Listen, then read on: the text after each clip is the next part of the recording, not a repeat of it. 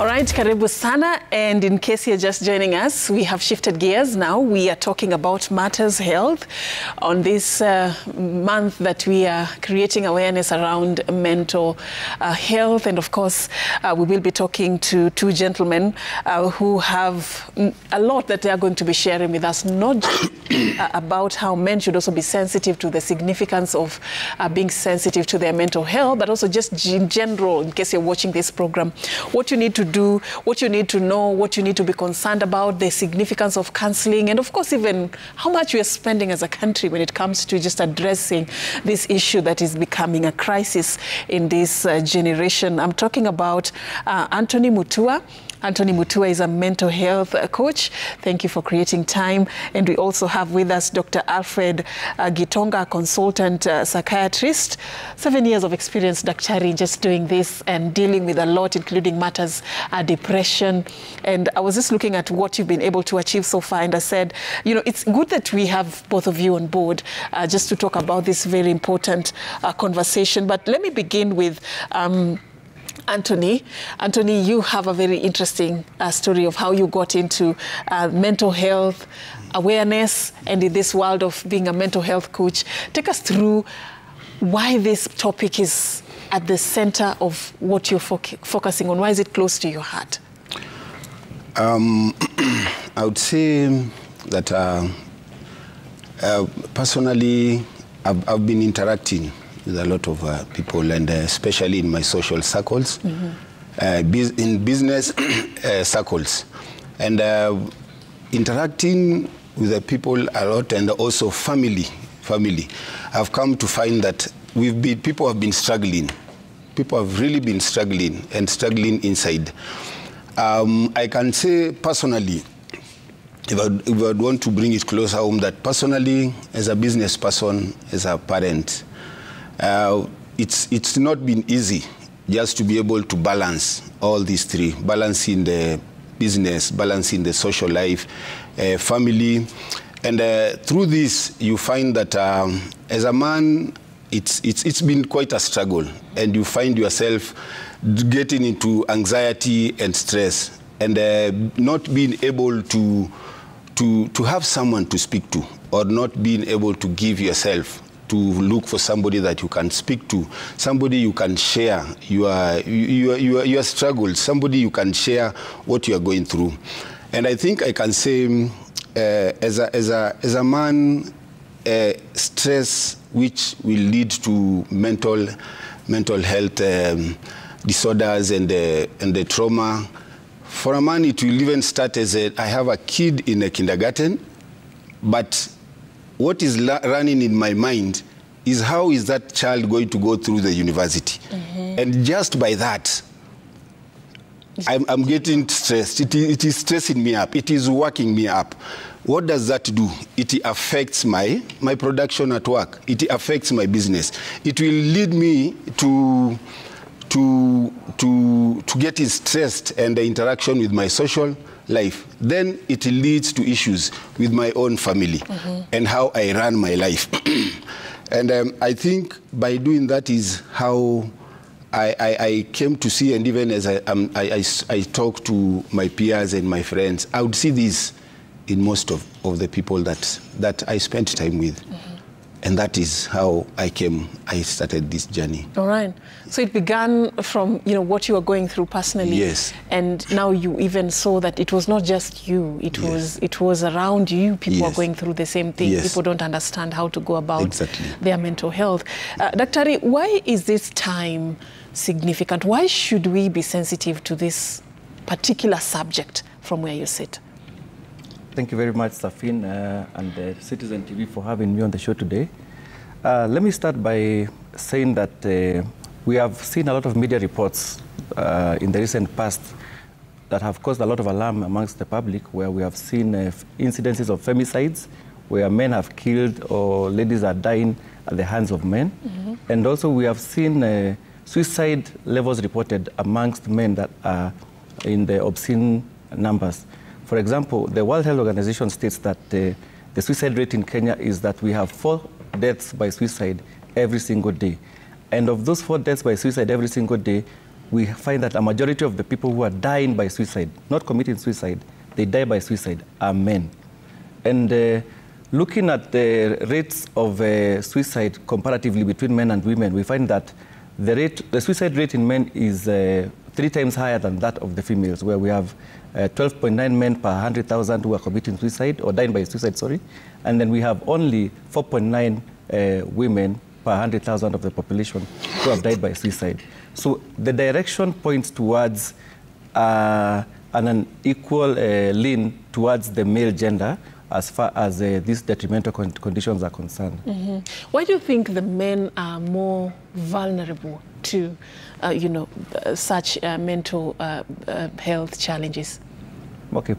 I will speak on that by touting that the African male has traditionally been the one who bears a bit more of the yoke of provision for our families. So we have the cultural norms and expectations that our society has bestowed upon the Kenyan male. Number 2 is that we have a lot of stigma when it comes to men being emotionally vulnerable. So men are not easy to release or talk about what issues might be disturbing them at the back of their minds.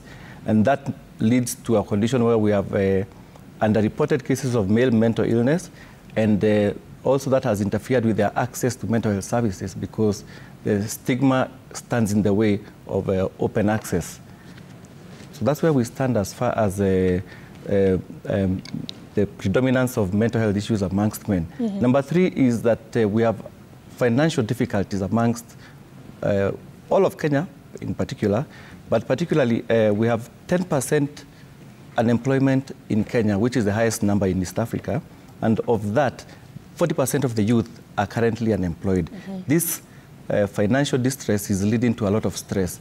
And then normal sequence of events is that once you have high levels of stress, the high levels of stress already lead to a mental imbalance of your neurochemicals, and that starts the cacophony of events that will lead to anxiety. And once you get into an anxious state, then you are predisposed to all the other issues that come downstream, such as depression.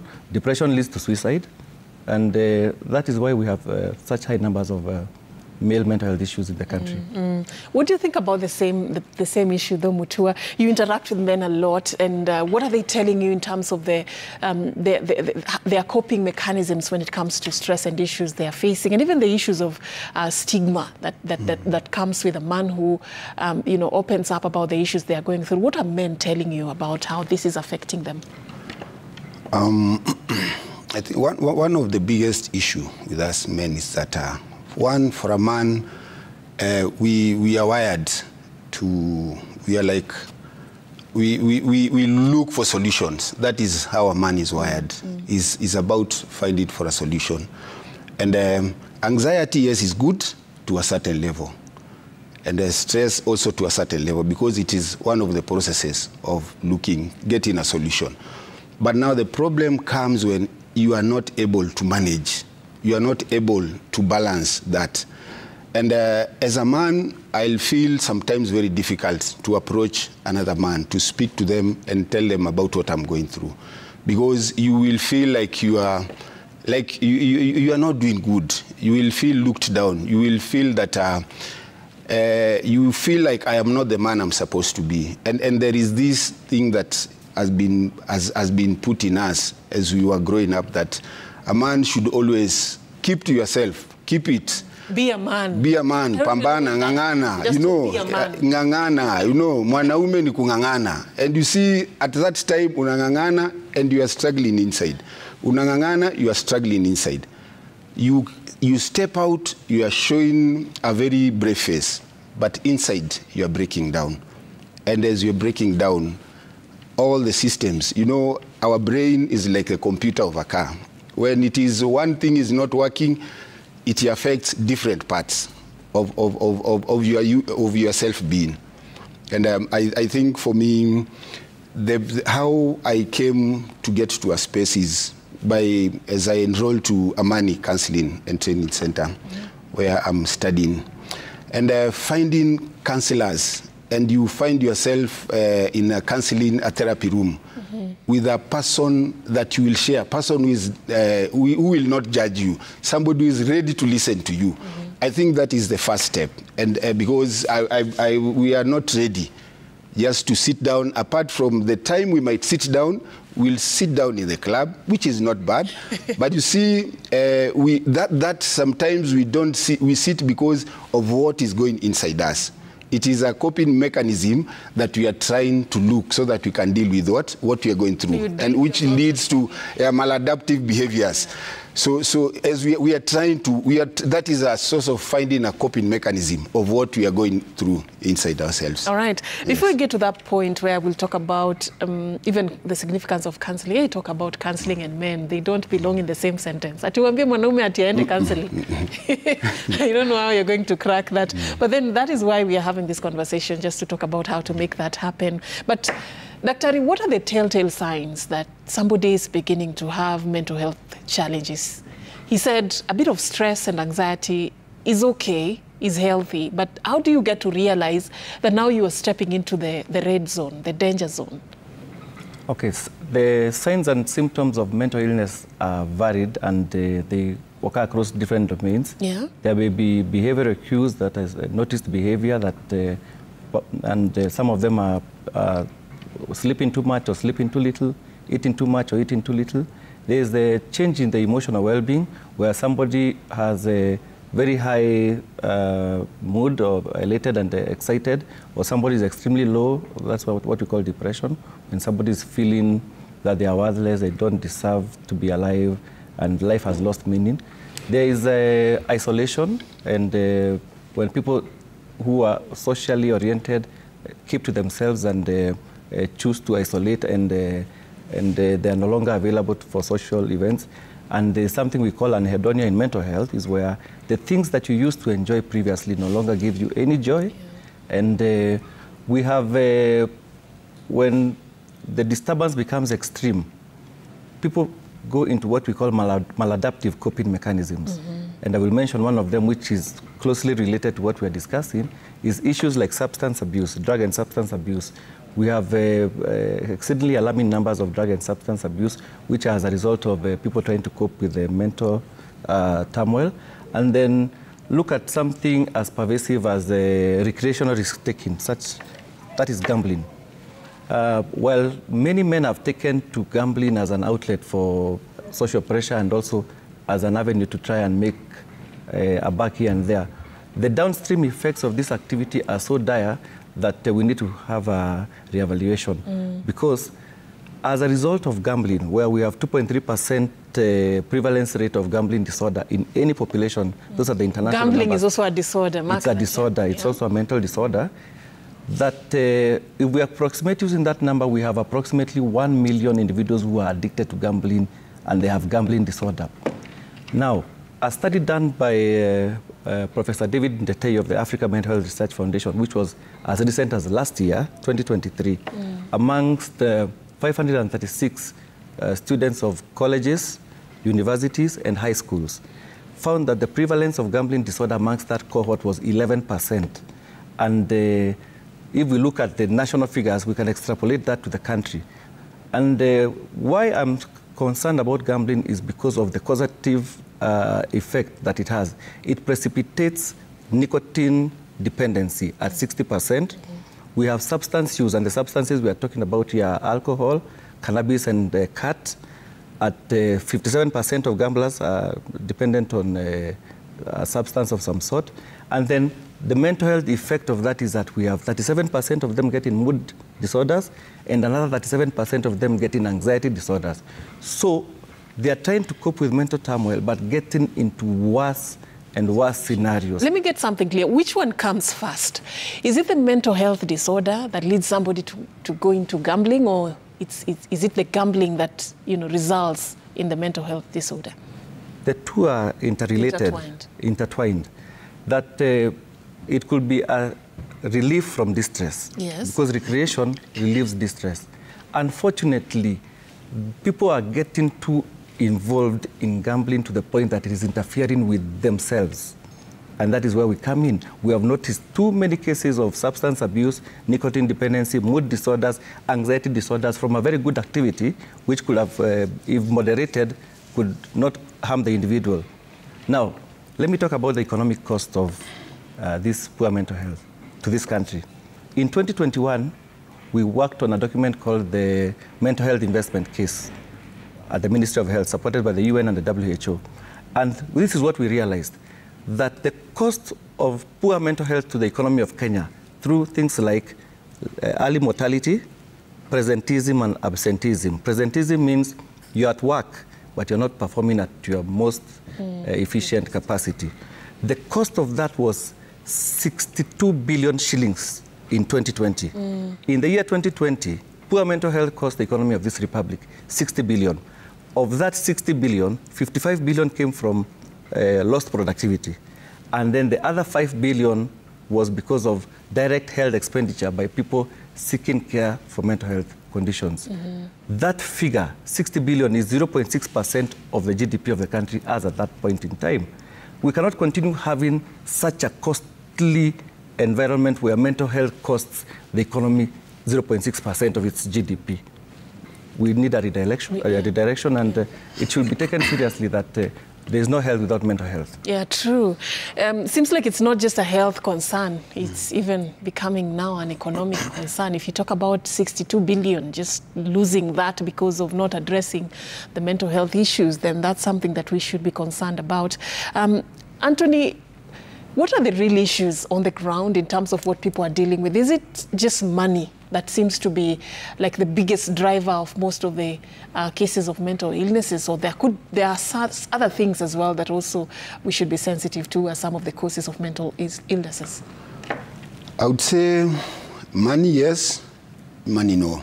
But because there are very many drives to money, because the process of getting the money is one of the causes, because the drive of making money, the drive of wanting to succeed, the drive you get from peer pressure, because I want to have what he has. I want my business to do like his. That by itself drives you to want to achieve that. And also you'll find the relationships that we have around us, in our homes, and in our own families, even people at our homes, because in our social surroundings, we have also people who have mental disorders by themselves.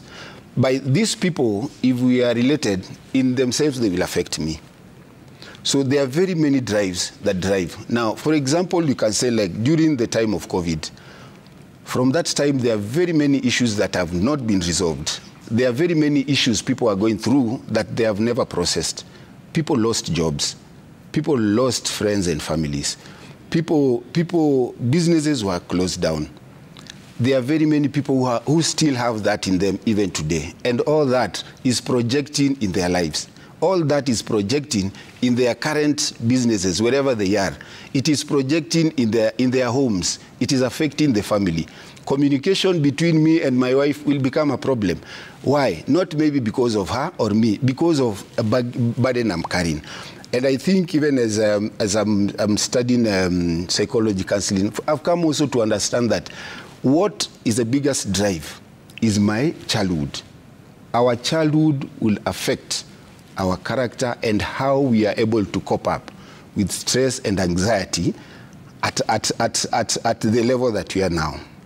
And it is very important, especially for our parents, to come and know that the caregiver that is in your child at the earlyhood stages, between the ages of between 0 and 6, 7 there, it is very important for this person in their productivity when they become an adult. Because that is when now you learn how to deal with this stress, how you deal with the anxieties. And all these things start projecting from the time now, from like me when I'm here. There are very many things I've come to learn that my childhood affects how I relate to people, how I deal with stress.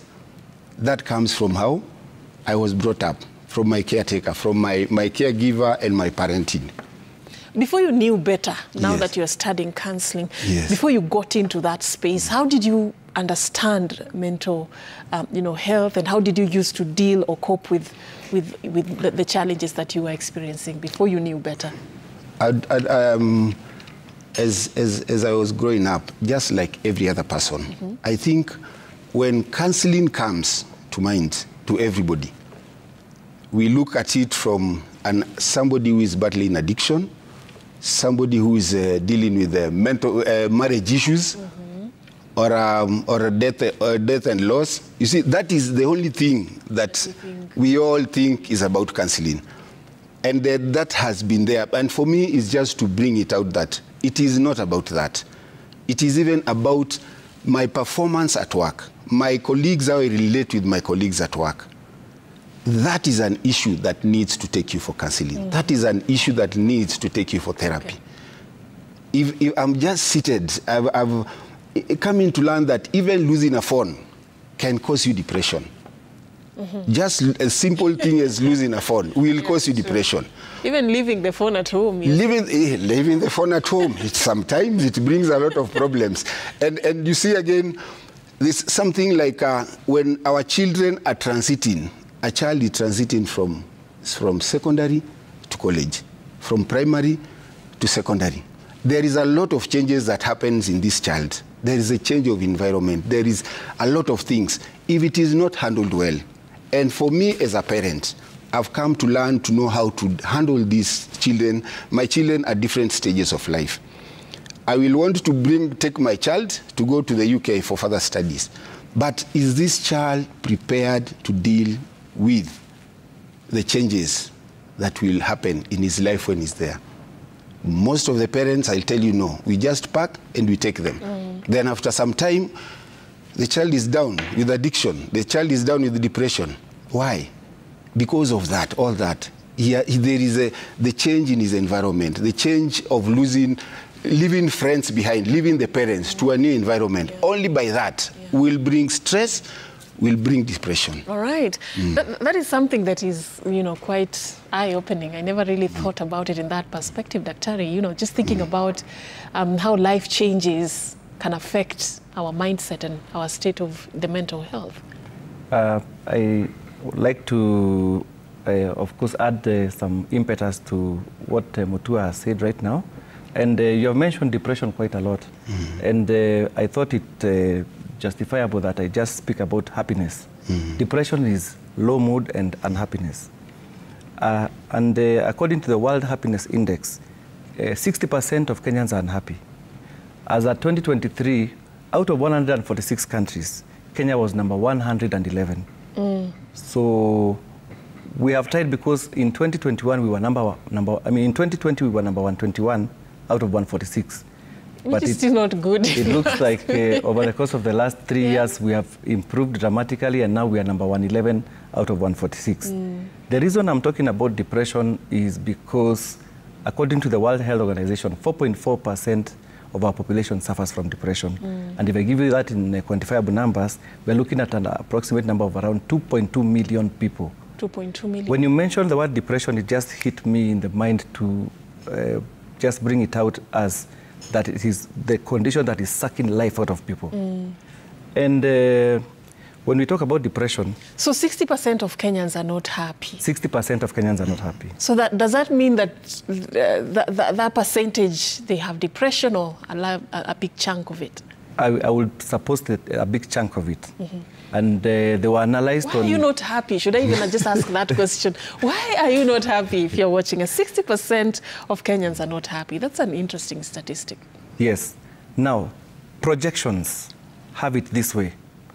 The global burden of disease studied by the World Health Organization stated that as of 2004, the leading cause of death and disability in the world was lower respiratory tract infections, chest infections, followed by diarrheal diseases, and finally, we had depressive conditions.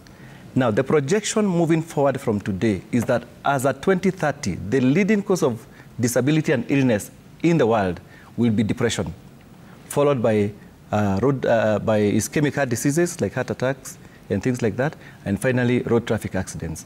So when you mention depression, it's rang a bell in my head to let Kenyans know that the leading cause of death and disability in the years to come will be depression. And you need to focus on that. How do we avoid that very grim future, Anthony? How do we save ourselves from getting to that space where we are going to allow depression run our lives? I believe it has already even started. If you look at what is happening in the country right now, and the news that we are receiving left, right, and center, from relationships to what is happening to the young people, the rates of infections among the youth. How do we save ourselves for the future that is coming? Speaking, looking for help. Speaking and looking for help. Looking That's for a good help. point. Looking, just find somebody. Find somebody. And I want to encourage basically everyone, both the ladies and the men. But, you know, one thing I say about our women is that they open up. Tukienda kwa chama, tunajifungua. Tunajifungua. Even I will say, you know, my husband, imagine nilimpiga suti asubuhi, pasi amemwagia chai. Then lazima niende. You see, you learn to get it out. You get it out of your chest. But for us men, we will hold on to something. We will bottle up a lot of issues inside us. We bottle them up, And I will walk out here looking confident, but inside nothing is working. We need to look for help. We need to go for therapy. If you feel I don't have somebody I can speak to, there you will get the confidentiality you need. You will get somebody who is non-judgmental, who is ready to listen to you. And sometimes, not sometimes, we have solutions to our own problems. We don't go to therapy to be given advice. We don't go to therapy to be guided. We go to therapy to be helped. That it is like ni kama kufungua tu akili. You unblock, because it's like the mind gets stuck. All the things that happen you come to a point you get stuck. You need somewhere where you can be given that opportunity to open up and to get the solutions for yourself. That is all about therapy. It's easier said than done, especially when you're talking to people of your gender, Daktari. How do you identify these people to talk to? You know, because it's not just about going around talking to anyone, right? Yes. Not everybody knows what to do when you come to them and you talk to them about issues you're going through. So how do you identify the right person to talk to? Somebody who will actually offer solutions or help you in that journey. How do you get to that particular decision?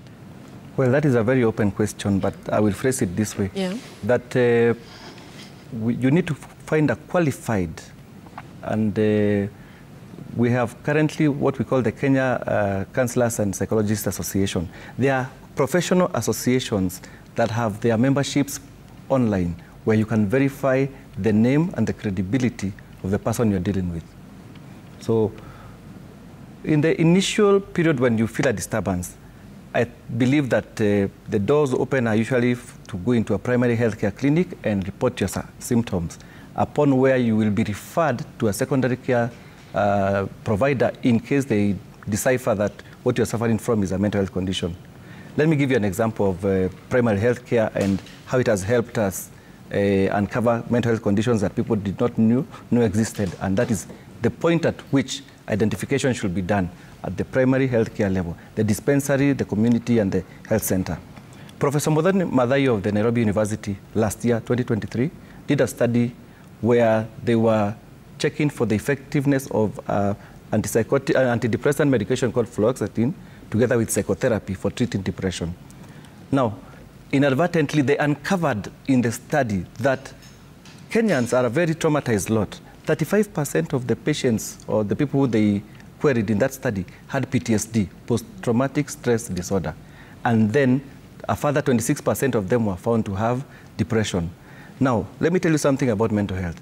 Conditions co-occur together. Conditions marry each other. It is very possible to find somebody with depression having a substance use disorder. They are called comorbidities. Two conditions occurring at the same time in one individual. So we have a comorbidity epidemic in this republic of mental health conditions because they are coming in pairs. You get? You get in somebody with anxiety has a sleep disorder.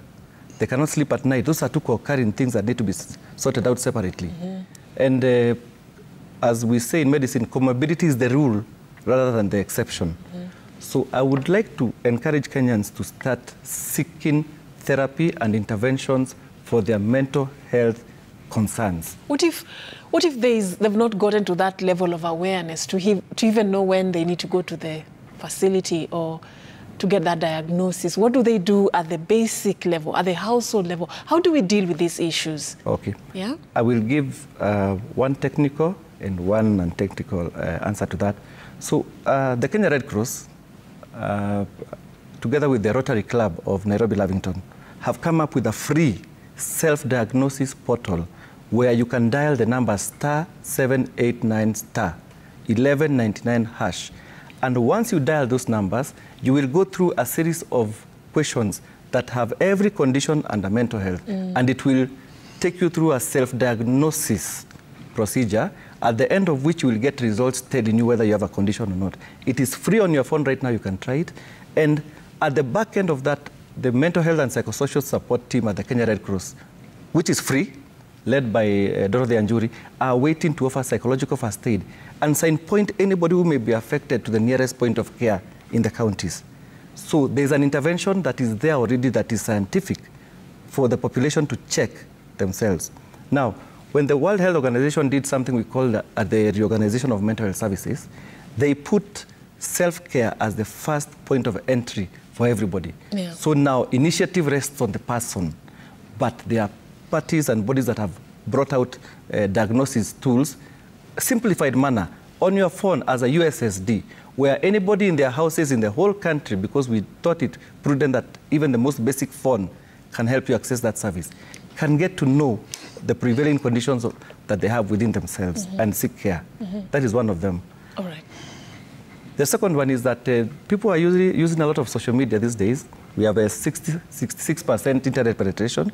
And through the media, the internet is now available in every corner of this country. And I would encourage people to get online for learning purposes, not only entertainment. All right. And Anthony, I want you also to talk to me about the significance of reaching out to each other, checking on each other, having these very basic conversations about what's happening in your life. Where are you at? How can that help us to save more lives from going down the drain of depression as well? That is one of the most important things, I think. And as you've asked, down from home, just finding that person that I can share with what I'm going through. And by doing that, we tend to prevent a lot of things that will happen. Just get that one person that you think you can trust. And let's start from the people around us. Look for somebody that you can confide with, somebody you can share. Just share anything you feel you need to share. And out of that, if you get that person, you'll be able to open up. And that, I think, will help us to deal with some of these issues before they get to a place where now we'll need, again, medication. Because it starts as a simple thing as just anxiety. As simple as anxiety. And especially right now, as we are all talking about high cost of living, that is in itself, it is enough to drive somebody down to depression. Just that in itself. And we'll just be talking about it, how mambo ni mbaya, things are so bad. You see, when somebody is talking about that, in their subconscious mind, it is slowly eating into them. And that now, you start looking at your life where you are, you start seeing how things are going, now you start seeing things are not working. But if you get to open to somebody, they will help you to start seeing life in a different way. Looking at life and just deciding in a way to deal with the here and now, where am I now today, you know. Because sometimes it is not the now today, as I've mentioned. We are stressed by things even for the next, or coming in the next 10 years. Not even today. Today you might be having everything. Yeah. Everything, you have everything. But tomorrow becomes a problem to you. And that is why I'll again echo is, let's seek counseling. Let's seek counseling.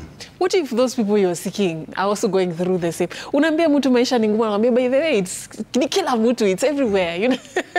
Tujikaze, you know. Do we have a population that is also empowered to receive people and to offer grace and listen to them and encourage them, or are we all bleeding? Thank you, Safin, for those sentiments. I would like to say and state that we need to have a very honest conversation about mental health, and I will start by being vulnerable myself. You know, we have suffered personally, close family members, my friends, my workmates, and significant others that I know within my ecosystem. I have so many people who have expressed concerns for themselves. And so I believe mental health is here with us. Each one of us knows somebody somewhere who might be suffering from a condition or other. There is somebody's son who has refused to go to school because they are in their bedrooms locked up because they take drugs. You have so much stress at your workplace, and probably your boss might be a bit mean, and you are so overwhelmed, and you have burnout, and you have stress as a result. Mental health is now with us. It is everywhere. It is actually the person next to you. If they were very honest with you and you had a candid conversation, they have a personal concern or somebody that they know who is currently going through it. We have to be each other's keeper. Sorry to divert a bit. He mentioned subconscious mind, and it rang a bell in me again. That most of the things that disturb us in our quiet moments are things we have planted inside our subconscious mind. Now, the mind describes the entire circuitry of the brain and the physical brain itself. Everything that goes on in there is called the mind. Now, the mind is divided into two. 5% is the conscious mind, which we use to walk around and do the things that we are doing, moving my hand, and so on and so forth. We have 95% being subconscious, and that one operates below conscious awareness. Now, the problem is people are planting so much negative stuff in their subconscious mind, which comes to attack you at your quiet moment without your permission, that the trauma that is disturbing people are feelings they have themselves brought upon themselves through the social media they consume. Social media has become now a threat to mental health, because some of what you see disturbs you in your quiet moments because with or without your permission, it is planted in your subconscious mind. What do I tell Kenyans? Stand guard at the door of your mind. The two senses to watch for are the sense of sight and the sense of hearing. What you are hearing and what you are seeing is getting implanted in your mind without your permission, and at your very quiet moment will come and become the trauma that is bothering you. So be careful on what you expose yourself to. That is correct. What you watch, what you read, you know, what you just generally spend your time consuming in terms of content. This can actually, without even you knowing, affect your mind. 100%. All right. There's this insistence on counseling. Even as we are marking this Mental Health Awareness Month, there's been a lot of talk about the significance of counseling. But let's break it down, Anthony. What should somebody expect when they finally get convinced that probably they need counseling? How does it look like, and what are some of the things that they will be getting there in terms of value or whatever, just for somebody who has never even thought about going for counseling? To them, all they knew is that watu wanaenda counseling ni wale wamefika mwisho, those who cannot handle things for themselves. What should they know about counseling? I'll speak from where I come from and from where I gained the knowledge and skills of counseling from, which is Amani Counseling and Training Center. And counseling, as I've said, is the simplest thing, and the simplest thing that can resolve a lot of issues that are in us and out of us. In counseling, all you need to do is just present yourself. And this is, you have to get a professional, somebody who is professional, a professional counselor. And as I've mentioned, in counseling, when you are going, don't expect to be given solutions. Don't expect to be given, to be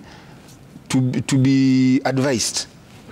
Because as a therapist, mine is just to listen, to give you a listening ear. And as a therapist, counselors, we are given skills, we have given techniques that will help us to support you in that journey. So you're not telling me, go do this, it will work.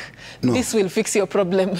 Because what happens, when I tell you tomorrow you'll come back to me, and you say, you know, Anthony, you told me to do this. But as I've said, we all have solutions within us. all solutions of our problems is there within us. It's just that we are not able, and we get stuck. You know, even not being in a position to resolve. You have a project. Let's say I want to bring it out from the norm of addiction and all that. You have a business. You don't know how to deal. You have a project which is coming up. You are looking for financing. You are looking on how to complete the project. That is enough to take you to a therapy room. That is enough to take you to a therapy room. And the therapist, it does not necessarily need to be a business person or knows business. It's just by using the skills and the techniques that we are taught that we help you to see the solutions and to resolve the issues that you are going through. And also sometimes we don't need to be told anything. Sometimes, most of the time, we just need somebody to sit and listen. Just that is enough therapy. Sit and listen. And we have a very big problem, again, issue with stigmatization. Yeah. And that is one of our biggest, that is another big problem. And we are seeing people that are going down in addiction, people that things are not working, your business. So that stigmatization, again, is it. It brings up the level of depression. So it is something also we need to be aware of. We need to be aware of, as you have asked, that the people that I'm talking to, I'll meet somebody nimwambie ni kubaya, then he tells me, hey, wewe ujui kwangu ndio kubaya zaidi. You see, we need as a people to learn to get to that place, to listen to someone. Because sometimes we just want somebody to listen to us so that we can be able to unlock the solutions that you have within us. All right. I like what you have said about stigma. And Daktari, one of the things that you really are really strongly advocating for is what we call destigmatizing the issues of mental health. Even as you take us through the level of stigma and how it has impacted us, how do we then change the narrative? What are some of the things that we need to do to normalize this conversation? Like he's saying, let it be as normal as, I want to start a project, I'm having a challenge, let me walk into a counseling room and let me get counseled without feeling like there's something wrong with that. How do we get to that stage where we have normalized issues of mental health and eliminated the stigma in the society? Thank you very much, Safin, for that question. And I echo Mutua's words that it is true, stigma is standing in the way of access to mental health services. I take a recent case that we watched on popular media where we had a gentleman who was a journalist called Kimani. And Kimani fell into some mental health issues and chose to go, was unfortunately involved in drug abuse, and it has precipitated a condition that is known as psychosis.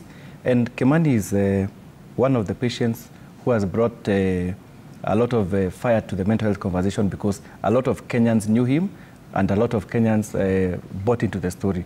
I personally did as well. He was a journalist with the Citizen, with this media house. And several people went in to assist him with one, former Governor Mike Sonko, really popularizing that incident. So it will take a lot of public advocacy by people in positions of authority to normalize the conversation that mental health is an illness like any other illness. And I've said it before, malaria is an illness, and so is mental health. They all fall under the same gambit, illnesses. Why are you giving one such negative connotations, and then the other is so acceptable that you could say it anywhere? It is very possible for somebody to admit that they have malaria in a public place, and nobody will judge them. In fact, we will feel sorry for them. But the same couldn't happen if somebody was to, per se, express that they have a mental health condition. I have depression.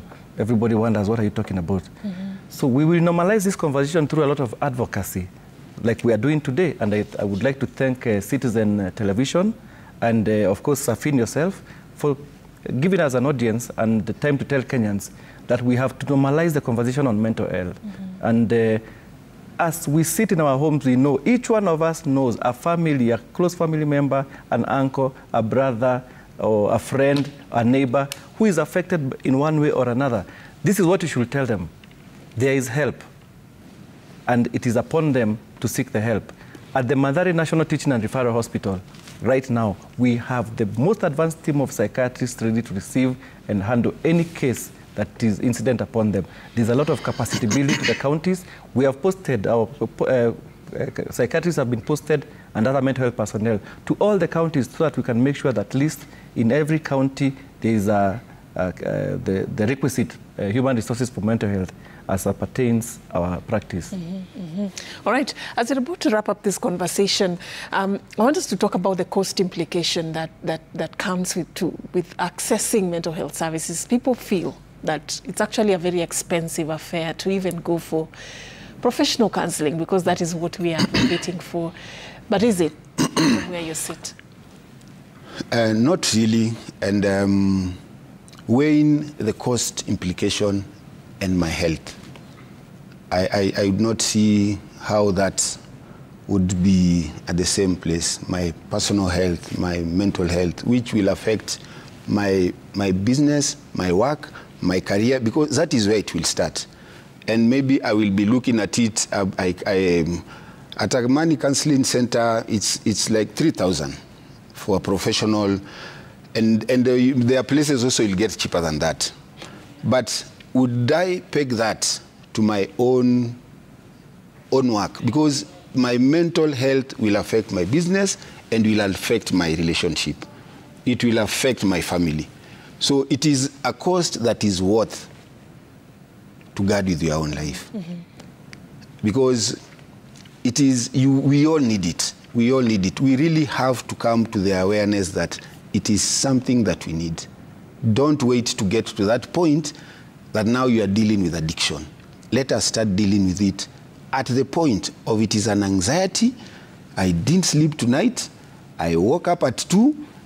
You know, I woke up at 3 a.m. and I should be sleeping, but people are sleeping.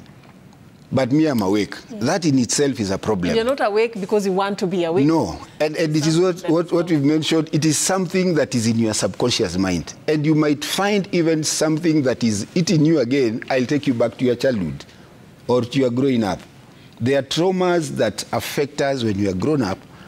We are grown-ups that we picked in our childhood. And there are things that we can process in a therapy room. All right.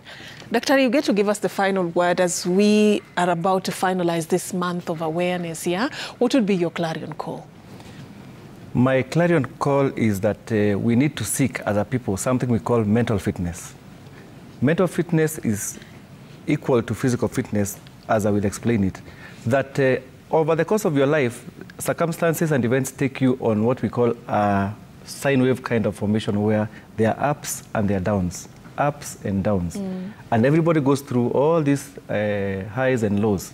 And for you to develop mental fitness is a situation whereby no matter what comes your way, whether it is an up or a down, you will be able to participate actively in a manner that will not be detrimental to your mental health. I am preaching mental fitness.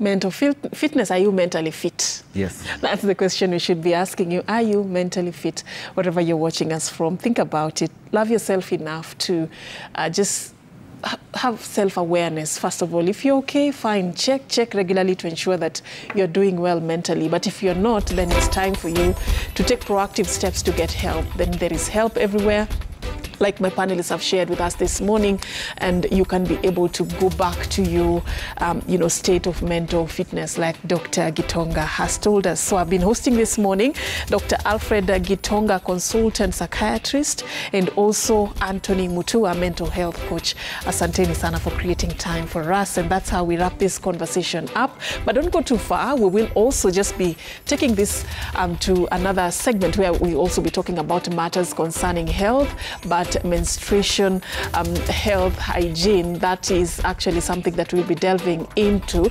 Remember, yesterday was the World Menstruation Day, and of course a lot that has gone into discussing how to accord this right to women and girls. I'll be hosting Senator Gloria Oroba as we talk about her advocacy on ensuring that this is accorded to girls, and also what the government has done so far. That conversation coming up in a bit.